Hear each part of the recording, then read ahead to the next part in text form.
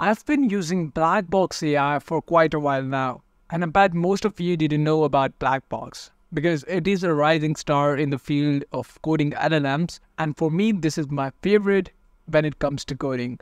Now, I've already created a review on BLACKBOX AI, and here is the video. You can go and watch this video over at our YouTube channel. But today, what we're gonna do is we're gonna explore what's new in BLACKBOX. So I uploaded this video almost 2 months ago, and now BLACKBOX has major changes. So let's get started and explore these changes. Now they have this Android app, which was coming soon in the last video that I created. This time they already have an Android app and you can install it inside your phone. And they have this new tab to create a chatbot. So what you have to do is just name the chatbot. Let's say we want to create a YouTube expert. So I'm gonna go and say this is a YouTube expert summarizer or something. Let's go for the instructions. So I'm gonna go and say you are a YouTube expert. You summarize YouTube videos with the help of video URLs. And this is my favorite new feature that you can actually improve the prompt here. So just click here and it will improve the prompt, the instruction that you just built into a really well-detailed prompt. So there you go. Now we have to create the knowledge base. So for that, you can give it the URL of your knowledge base, or what you can do is you can leave it empty, or you can add knowledge base files here. So what I'm gonna do is I'm gonna leave this to the AI and their capabilities to actually summarize these videos. So let's go and create the chatbot. And just like that, my YouTube expert summarizer assistant is now ready. Let's actually go and test this out. So I'm gonna go and paste in one of the URLs that I copied from YouTube here. And let's go and test out the summary. So there you go. Now it gives you the title, the duration, and also the tags used in the video, as well as the summary of the video and some highlights, which is mind-blowing, I'd say. That's how you can create your custom chatbots. They even have this new feature of viewing your history, which is really amazing. And that's not even all. If you see here, it has this new feature where you can select whether you want an offline prompt, which means it's only going to go and check their LLM offline, or you can select the web search. With this, is going to go to the web and communicate with the web and give you answers for your prompts. Or you can go with comment code, explain code, code accelerator. And this one is one of my favorite, which is genius mode. If you turn this on, it's going to go and actually optimize your code way better and act like a genius. And if you go with this improve code, with that you can actually improve your code, and you can even create your very own custom prompt mode here, which is mind-blowing. And this is one of the new features that I really love about this. And another amazing feature that just got released is this plus icon here. So if I click here, it will add another chat right inside here. And if I click again, it's going to add another chat. So if I click on this minus here, it's going to go and delete that chat. So these were all the new features that just got released in BLACKBOX AI. And what if I say this is not even all? Last time when I was reviewing BLACKBOX AI, they had these agents, but the output efficiency was not that good. But recently when I started working with these custom agents, trust me, they are mind-blowing. And today in this video, I'm going to actually go with 3 of my favorite custom agents of BLACKBOX AI. The first one is going to be the Python assistant. The second one is going to be the front-end builder assistant. And the last one is going to be the YouTube assistant. So let's get started with these custom agents. So firstly, I'm going to test out the Python assistant. Now I was wondering what to actually create using this assistant. So I came up with a couple of ideas, like a password generator or a quiz game. So I thought, why not do the both? So first off, I'm going to go and ask it to create a password generator. Now, this one is going to be quite basic, but you can actually customize it using prompts and later on make it more advanced. So this one is going to be a command line password generator, which is just going to return a random password. So let's go and test this out. So we have the results and it gave me 2 different answers. The first one is a simple password generator, but the second one has a few settings, like it should include at least 1 special character and at least 2 numbers. So I'm going to go and choose the second code here. So let's go and just copy and paste this inside my VS Code here. So I'm going to go and create a file, which is going to be a password generator. .py. And here I'm going to paste in that code. After that, I'm going to save this and let's test this out. So all I have to do is click on this play button here, and yep, it did pretty well. It generated a really random password, and I think this password is quite hard to crack. But let's actually see whether it returns the same password or it actually goes on and return a random password every time. So let's go and run this code once more, and let's do this once more as well. So let me zoom in a bit. Let me drag this out and let me zoom in. So as you can see, this is the first password, this is the second one, and this is the third one.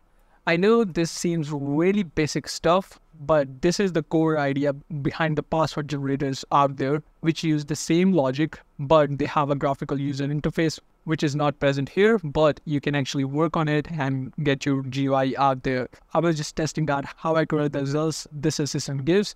And so with that, I think this one passed. After that, let's go and now let's create a quiz game. So back at our Python assistant, I'm gonna go and ask it to create a quiz game. And that's literally all. So let's go and hit enter. Okay, so the code is out. So let's actually go and copy this out and try to run this on our VS Code. So here I'm going to create another file, which is going to be a quiz game file .py, and I'm going to insert the code here and just save it. Notice that it's only going to ask these 4 questions because that's all it has. So you can actually increase these questions, but for now, let's actually try this out. So let's go and run this. So what is the capital of France? Of course, we know it is Paris, so I'm gonna go and say Paris. After that, it says it's correct. So what if we enter a wrong answer? So it's asking me what is the capital of England? What if I say Berlin, which is for Germany? So let's go and check it out. So it states that, sorry, the correct answer is London. So it gives me the right answer, and the game does not terminate at that. It keeps going on, which you can actually change. So I'm gonna go and add random stuff here to actually end this game. So with this, we have a final score and we have the correct answers. So I only answered 1 question correct.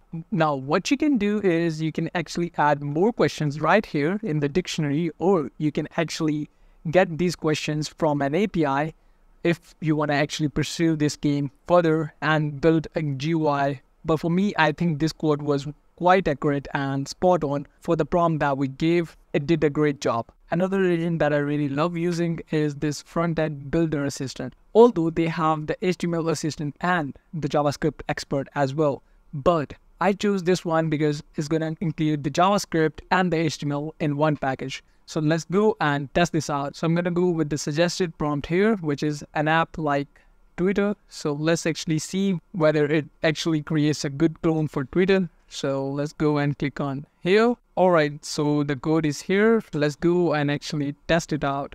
So I'm going to go copy this. I'm going to go to my VS Code here. I'm going to go and create a file, which is going to be index.html. And I'm going to go and paste that code here. After that, let's save this and let's open this file up. Let's actually try to add a tweet here. So this is my first tweet. And let's tweet this. So there you go. It's more like a to-do list, but if you go back to BLACKBOX and you scroll down, you will see that they mentioned it that this is a very basic template and it does lack many features of a real Twitter app. But for a starter, I think this is quite good. Now, what if I really want to make it a bit more advanced? So I can say add more functionalities, such as I want to like the tweet, retweet, and I want a username with each tweet. So I think that much is quite alright. So the results are out. So let's actually go and copy this code and see whether it actually works or not. So I'm going to go and copy this and I'm going to replace that code with this code here. And let's save this. Let's go back to our output. So as you can see, we now have a username. Now I can actually like this post and I can retweet this post, and it has a time of when this tweet was actually uploaded. Let's actually go and upload another tweet here. So I'm going to go and say this is a test tweet.